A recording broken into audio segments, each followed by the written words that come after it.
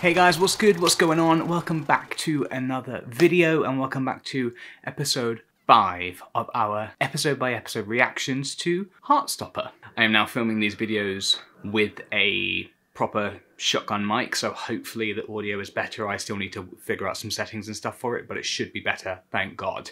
I've got to, before we jump into today's episode, guys, I've got to give a huge thank you to our family over at Patreon. Our little community over there is growing day by day, and I'm so grateful to all of you that have subscribed to memberships over there to help support me and help support the channel. It's already making a massive difference. And as a part of our Patreon family, I am giving shout outs to our top tier members. And today I want to give a huge shout out to Kurt Anderson. Kurt, thank you so much for all of your support. You've been in the comments in every video, you've been over at Patreon getting involved in all the discussions, and I thank you so much. Your support means the world to me. I'll never really be able to put into words how much it means, but thank you, thank you, thank you. You are a legend and I appreciate you. Now, Heartstopper episode 5. Now, in the last episode, as I said, it wasn't an overly eventful episode. Obviously, at the beginning of the episode, we had the kind of confrontation between Nick and Charlie in regards to the fact that they had just kissed kissed the night before, and they both kind of panicked about it, but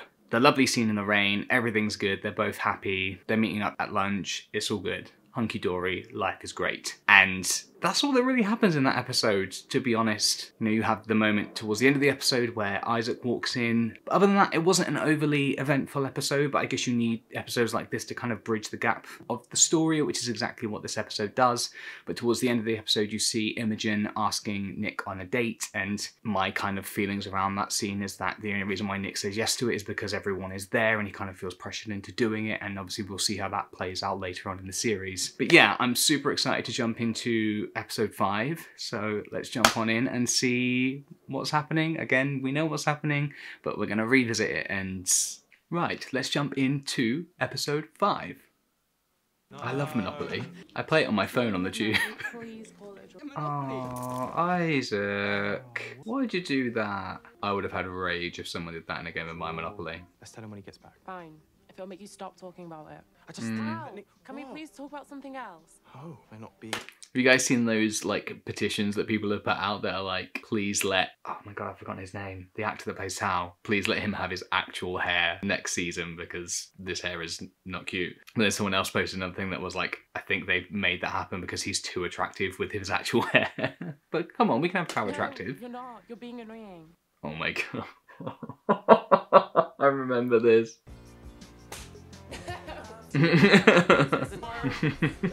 So weird. I was thinking of inviting Nick to my birthday thing on Saturday. I don't want it to be awkward or weird for any of you since you don't really know him. I assumed he was coming anyway. Yeah, you did, Isaac. You know. Isaac knows what's going on. Friend. I didn't realize it was called Friend. I'm so sorry. Oh, it's like we knew it was coming. Poor doggo. I love dogs so much. This is the worst week ever. Yeah. He's just such a nice guy. Now he's not obviously gonna cancel the date, is he? So pure. So, shall we meet at Nando's for dinner and then we could go to the... Someone else posted about that as well online. They were like, that is such a typical British date, like Nando's for dinner in the cinema. I mean, it sounds like a great night to me. So I love Nando's. I love the cinema. Imogen, I'll go with you. If you want to meet, let's go. I've actually not had Nando's in a really long time. I love that. Me and my friends are going bowling and...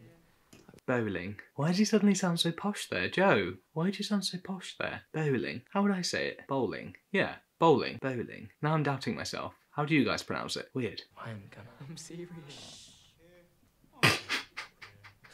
That moment reminds me of, I really wanted to post it on my Instagram, but I couldn't find it again. Has anyone seen those videos where it was like Nick and Charlie, but they keep getting rejected and they've like, they've like edited these scenes together, but so that they reject each other? I was absolutely crying with laughter. It's so funny. Whoever made those videos, like, well done, because that really had me laughing.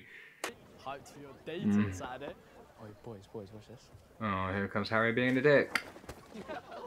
Watch out, dick nozzle. You're right, mate. Harry, just stop picking on people for no reason. Aww, you gay for them. Classic Harry. Life must be really hard when your only personality trait is rich bellend. That is such a good line. Yeah, Tao has a couple of really good lines, and that's one of them. But that's something that used to always get me at school as well. Like, I remember someone saying it to me, like, in middle school when I was, like, 9 or 10. Oh, are you gay for them? And, like, obviously having the starts of the internal struggles that I was already having anyway, it put me into full panic mode. So, yeah, that hit me hard. We have to show Harry that he can't just walk all over us. He can't possibly hurt your new best friend, Nick Nelson. Oh, Tao. Are these, like, real Instagram accounts? Does anyone know? Has anyone looked? Oh, do you like this girl? Well, Her dog died. Not for long.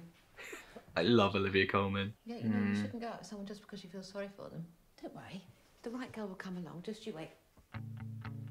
He's already found the right boy, Mum. I can't wait to see the scenes of those two in, like, the volume 3 and 4 stuff. I think it's just gonna be so good. That badge is so obnoxious. This must be really daunting for Nick. Can you at least try to get to know him? Come on, Tao, you can do it for Charlie. I love bowling. I've not been in ages. I love that, like, at the beginning of a relationship, like, those little moments where you just catch each other's eye and it makes you both smile and kind of, like, fills you with that warm feeling. Like, oh, it's amazing. Don't get me wrong, I still get it in my relationship 7 years down the line, but at the beginning it's kind of like sparks, isn't it? Go on, Tao. I was so close. you definitely cheated.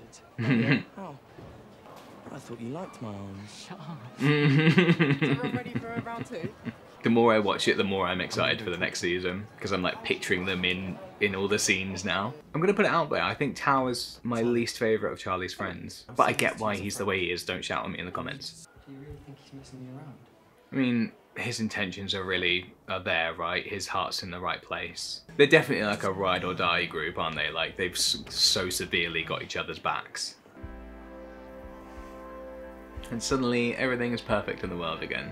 Come here, let's all have a hug.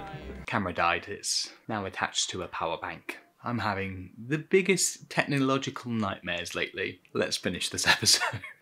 I'm so sorry. Isn't that what you always tell me not to say? I've actually done something bad. No, you haven't. Charlie being, like, so understanding. I should have met you when I was younger. No being sad on my birthday.